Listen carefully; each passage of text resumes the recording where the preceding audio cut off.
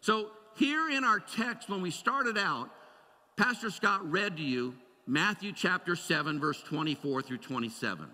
I'm not going to go back and I'm not going to reread that passage to you, but I do want to just highlight a couple things to help you to understand what's going on there in that passage. He's talking about two houses, and both houses face the same circumstances. The rains, the floods, the winds, right? They're hit with all of these things, but one of them stands firm and the other one collapses. What is it that causes one marriage to go through total adversity, all kinds of problems and difficulties, and another marriage over here is going through very similar things, maybe not exactly the same thing, but they're facing rains, they're facing floods, they're also facing winds, just like this marriage over here? What is it that causes this marriage to stand firm and intact for a lifetime? And what is it that causes this marriage over here to totally collapse and end up in destruction? Jesus tells us what the answer is. He tells us the answer right there in Matthew chapter 7, verse 24 through 27. He says the difference between the two is the foundation that they're built on. That's the difference. One was built on sand, it collapsed. One was built on the rock, and it stayed intact. What is the rock? Jesus. Jesus is the rock. Jesus is the foundation. Jesus Christ is the one who is able to help you to get through the rains, the floods, the winds in your marriage and stay intact and not collapse. Paul says it this way in 1 Corinthians chapter 3, verse 10 through 11. By the grace God has given me, I laid a foundation as an expert builder, and someone else is building on it. But each one should be careful how he builds. Each one should be careful how he builds. Let's say it out loud. Each one should be careful how he builds. He's talking to us, folks. That's what he's doing right there. He's talking to us, all of us. Be careful how you build. For no one can lay any foundation other than the one already laid, which is who? Jesus Christ. I brought with me, and you've probably been looking at this up here for the last 45 minutes or an hour. I brought with me some Legos. Kids' toy. Very, very popular, aren't they? You know, one of the reasons why they're popular is because they last. I mean, they're like indestructible, right? If you've got kids, you know that it will destroy your foot. But even if you hit it with a sledgehammer, you can't destroy the Lego. Right?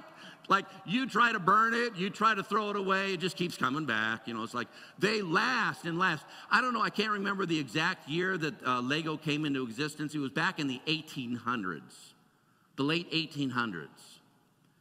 And other toys, you know this, you go to whatever toy store, you buy a toy, it doesn't even last a week sometimes. Cheap, they're junk, right? But Legos, you buy them, you're going to keep them for the rest of your life, you know, because they are basically indestructible toys. That's one reason why they're so popular. Another reason why they're so popular is because, you know, kids love to build stuff. Anybody here ever build something with Legos before? Sure, you probably have grandkids or kids that have probably, you know, built something with Legos.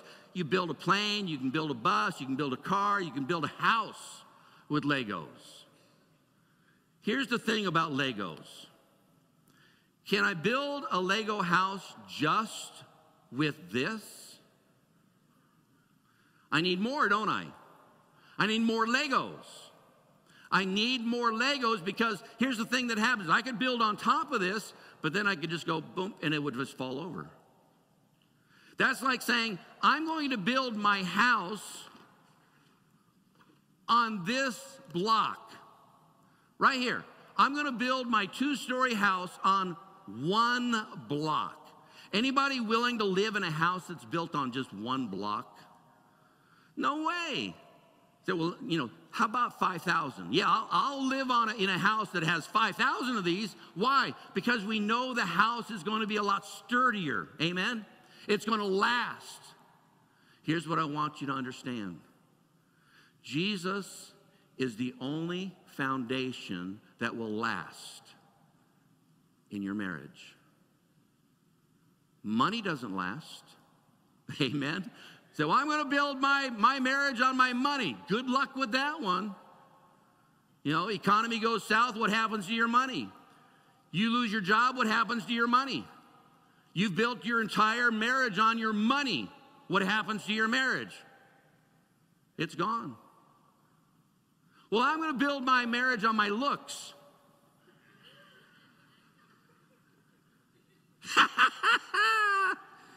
It doesn't work that way. You know, today you look beautiful, tomorrow you're ugly. We look in the mirror, we know it's changed. If you're building your marriage on your looks, it's not going to last. The only foundation that lasts is the foundation of Jesus Christ. It takes more than our looks. It takes more than our money. It takes more. And only Jesus can give us that. And so this morning, I want you to think about this. What are you building your relationships on? Colossians chapter 2, verse 7. Let's read it out loud. It says this. Plant your roots in Christ and let him be the foundation for your life. What are you building your life on? If it's not Jesus, it's not going to last. Remember the parable? The two houses? One on the sand, one on the rock. One collapses, one stands the test of time. You want to build a lasting relationship with your husband or your wife? You do it by building on the foundation of Jesus Christ. That's how you do it. Does that make sense?